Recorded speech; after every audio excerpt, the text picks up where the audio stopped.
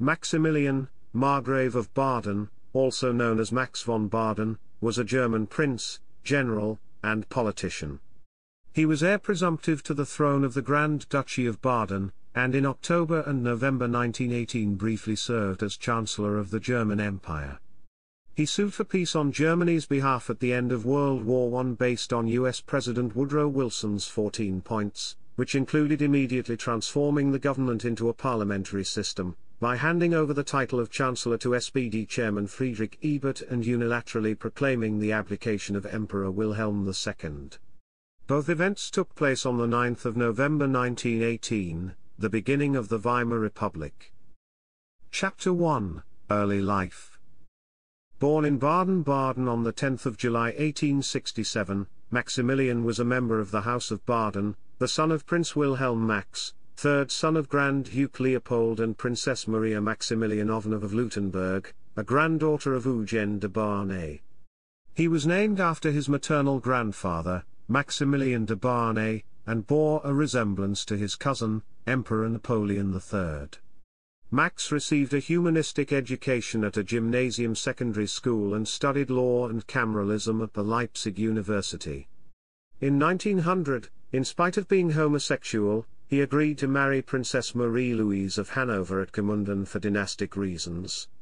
Upon the order of Queen Victoria, Prince Max was brought to Darmstadt in the Grand Duchy of Hessen by Rhine as a suitor for Victoria's granddaughter, Alix of Hesse-Darmstadt.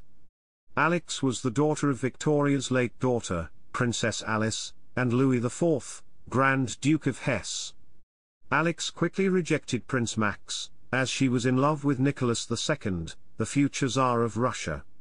Max von Baden was homosexual and even listed on an according list of the Berlin criminal police as a young officer. However, in 1900 he decided for dynastic reasons to marry Princess Marie-Louise of Hanover and Cumberland. So did the future King Gustav V of Sweden, who married Max's cousin Victoria of Baden. Chapter 2, Early Military and Political Career. After finishing his studies, he trained as an officer of the Prussian army. Following the death of his uncle Grand Duke Frederick I of Baden in 1907, he became heir to the Grand Ducal throne of his cousin Frederick II, whose marriage remained childless. He also became president of the Erste Bodische Kammer. In 1911, Max applied for a military discharge with the rank of a generalmajor. Chapter 3, World War I. Upon the outbreak of World War I in 1914, he served as a General Staff Officer at the 14th Corps of the German Army as the representative of the Grand Duke. Shortly afterwards, however, he retired from his position as he was dissatisfied with his role in the military and was suffering from ill health. In October 1914, he became honorary president of the Baden section of the German Red Cross, thus beginning his work for prisoners of war inside and outside Germany, in which he made use of his family connections to the Russian and Swedish courts as well as his connections to Switzerland. In 1916, he became honorary president of the German-American Support Union for Prisoners of War within the YMCA World Alliance. Due to his liberal stance, he came into conflict with the policies of the Oberste Heeresleitung Supreme Command under Paul von Hindenburg and Erich Ludendorff. He openly spoke against the resumption of the unrestricted submarine warfare in 1917, which provoked the declaration of war by the United States Congress on the 6th of April. His activity in the interests of prisoners of war, as well as his tolerant, easygoing character, gave him a reputation as an urbane personality who kept his distance from the extremes of nationalism and official war enthusiasm in evidence elsewhere at the time.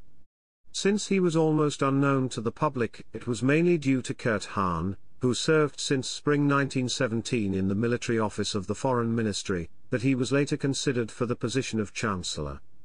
Hahn maintained close links with Secretary of State Wilhelm Solf and several Reichstag deputies like Eduard David and Konrad Ossmann.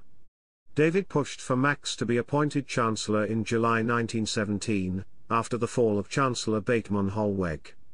Max then put himself forward for the position in early September 1918, pointing out his links to the Social Democrats, but Emperor Wilhelm II turned him down. Chapter 4, Chancellor. Chapter 5 Section 1, Appointment. After the Oberste Heeresleitung told the government in late September 1918 that the German front was about to collapse and asked for immediate negotiation of an armistice, the cabinet of Chancellor Georg von Hertling resigned on the 30th of September 1918. Hertling, after consulting Vice-Chancellor Friedrich von Payer, suggested Prince Max of Baden as his successor to the Emperor. However, it took the additional support of Haussmann, August Hans von Heften and Ludendorff himself, to have Wilhelm II appoint Max as Chancellor of Germany and Minister-President of Prussia. Max was to head a new government based on the majority parties of the Reichstag. When Max arrived in Berlin on the 1st of October, he had no idea that he would be asked to approach the Allies about an armistice. Max was horrified and fought against the plan. Moreover, he also admitted it openly that he was no politician and that he did not think additional steps towards parliamentarization and democratization feasible as long as the war continued. Consequently, he did not favor a liberal reform of the constitution. However, Emperor Wilhelm II convinced him to take the post and appointed him on the 3rd of October 1918. The message asking for an armistice went out only on the 4th of October, not as originally planned on the 1st of October, hopefully to be accepted by U.S. President Woodrow Wilson. Chapter 5 Section 2, In Office. Although Max had serious reservations about the conditions under which the OHL was willing to conduct negotiations and tried to interpret Wilson's 14 points in a way most favorable to the German position, he accepted the charge. He appointed a government that for the first time included representatives of the largest party in the Reichstag, the Social Democratic Party of Germany, as state secretaries, Philipp Scheidemann and Gustav Bauer. This was following up on an idea of Ludendorff's and former Foreign Secretary Paul von Hintz's, who had agreed on the 29th of September that the request for an armistice must not come from the old regime, but from one based on the majority parties. The official reason for appointing a government that was based on a parliamentary majority was to make it harder for the American president to refuse a peace offer. The need to convince Wilson was also the driving factor behind the move towards parliamentarization that was to make the Chancellor and his government answerable to the Reichstag, as they had not been under the Empire so far. Ludendorff, however, was interested in shifting the blame for the lost war to the politicians and to the Reichstag parties. The Allies were cautious, distrusting Max as a member of a ruling family of Germany. These doubts were intensified by the publication of a personal letter Max had written to Prince Alexander zu Hohenlohe-Schillingsfürst in early 1918, in which he had expressed criticism of parliamentarization and his opposition to the Friedensresolution of the Reichstag of July 1917, when a majority had demanded a negotiated peace rather than a peace by victory. President Wilson reacted with reserve to the German initiative and took his time to agree to the request for an armistice, sending 3 diplomatic notes between 8 October and the 23rd of October. When Ludendorff changed his mind about the armistice and suddenly advocated continued fighting, Max opposed him in a cabinet meeting on the 17th of October. On the 24th of October, Ludendorff issued an army order that called Wilson's third note unacceptable and called on the troops to fight on. On the 25th of October, Hindenburg and Ludendorff then ignored explicit instructions by the Chancellor and traveled to Berlin. Max asked for Ludendorff to be dismissed and Wilhelm II agreed. On the 26th of October, the Emperor told Ludendorff that he had lost his trust. Ludendorff offered his resignation and Wilhelm II accepted. While trying to move towards an armistice, Max von Baden, advised closely by Hahn, Haussmann and Walter Simons, worked with the representatives of the majority parties in his cabinet. Although some of the initiatives were a result of the notes sent by Wilson, they were also in line with the parties' manifestos, making the Chancellor, his government and the Prussian Minister of War answerable to Parliament, introducing a more democratic voting system in the place of the Drittklassenwahlrecht in Prussia, the replacement of the governor of Alsace-Lorraine with the mayor of Strasbourg, appointing a local deputy from the Centre Party as Secretary of State for Alsace-Lorraine and some other adjustments in government personnel. Pushed by the Social Democrats, the government passed a widespread amnesty, under which political prisoners like Karl Liebknecht were released. Under Max von Baden, the bureaucracy, military and political leadership of the old empire began a cooperation with the leaders of the majority parties and with the individual states of the empire. This cooperation was to have a significant impact on later events during the revolution. In late October, the imperial constitution was heavily amended to transform the empire into a British-style constitutional monarchy. However, Wilson's third note seemed to imply that negotiations for an armistice would be dependent on the abdication of Wilhelm II. Max and his government now feared that a military collapse and a socialist revolution at home were becoming likelier with every day that went by. In fact, the government's efforts to secure an armistice were interrupted by the Kiel Mutiny, which began with events at Wilhelmshaven on the 30th of October and the outbreak of revolution in Germany in early November. On the 1st of November, Max wrote to all the ruling princes of Germany, asking them whether they would approve of an abdication by the emperor. On the 6th of November, the Chancellor sent Erzberger to conduct the negotiations with the Allies.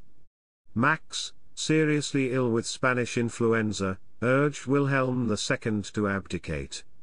The emperor, who had fled from revolutionary Berlin to the Spa headquarters of the OHL in Belgium, despite similar advice by Hindenburg and Ludendorff's successor Wilhelm Gruner of the OHL, was willing to consider abdication only as German emperor, not as King of Prussia. This was not possible under the imperial constitution as it stood.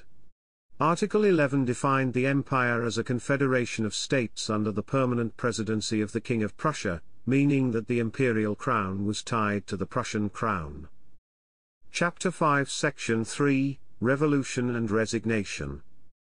On the 7th of November, Max met with Friedrich Ebert, leader of the SPD, and discussed his plan to go to Spa and convince Wilhelm II to abdicate.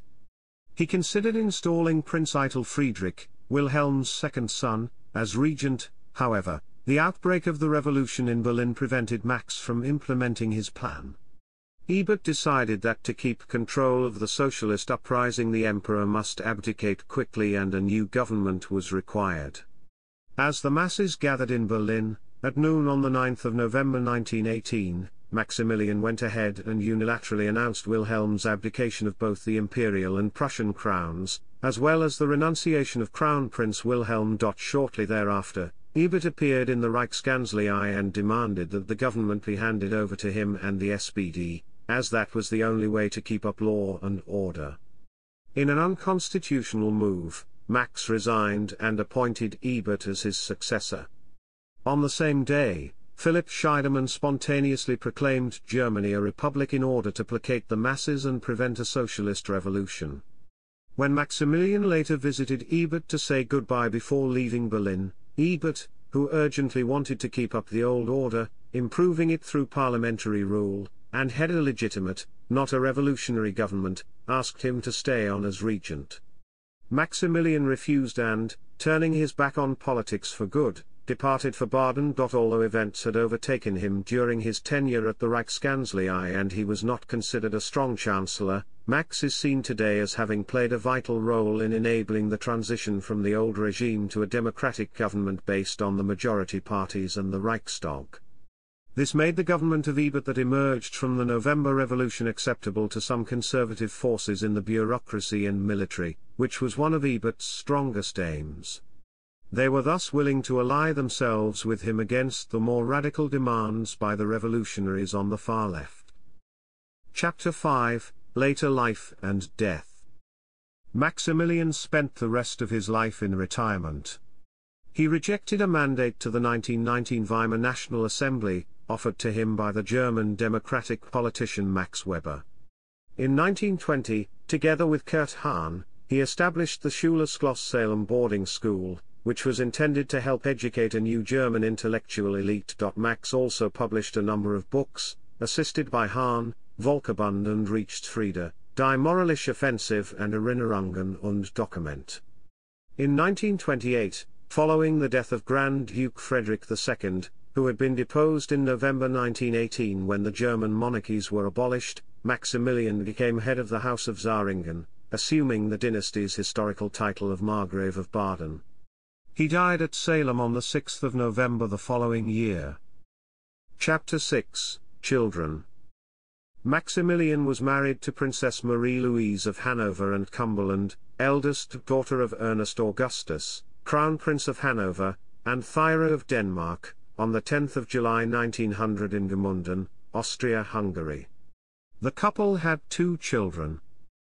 Princess Marie Alexandra of Baden, married Prince Wolfgang of Hesse, Landgrave of Hesse-Kassel, son of Prince Frederick Charles of Hesse-Kassel, designated King of Finland, and Princess Margaret of Prussia, no issue. Marie Alexandra was killed in a bombing of Frankfurt by the Allies of World War II. Prince Berthold of Baden, later Margrave of Baden, married Princess Theodora, daughter of Prince Andrew of Greece and Denmark and Princess Alice of Battenberg. Theodora was the sister of Prince Philip, Duke of Edinburgh. Chapter 7, Titles, Styles and Honours. Chapter 8 Section 1, Titles and Styles. The 10th of July 1867, the 8th of August 1928, His Grand Ducal Highness Prince Maximilian of Baden. The 9th of August 1928, the 6th of November 1929, His Royal Highness the Margrave of Baden. Chapter 8 Section 2, Honours. Domestic. Foreign Austria-Hungary, Grand Cross of St. Stephen, 1900. Belgium, Grand Cordon of the Order of Leopold. Bulgaria, Grand Cross of St. Alexander. Denmark, Knight of the Elephant, the 10th of July 1900. Montenegro, Grand Cross of the Order of Prince Danilo I. Russia, Knight of St. Andrew. Sweden, Norway. Grand Cross of St. Olav, the 30th of August 1887. Knight of the Seraphim, the 24th of April 1902. Chapter 8, Ancestry,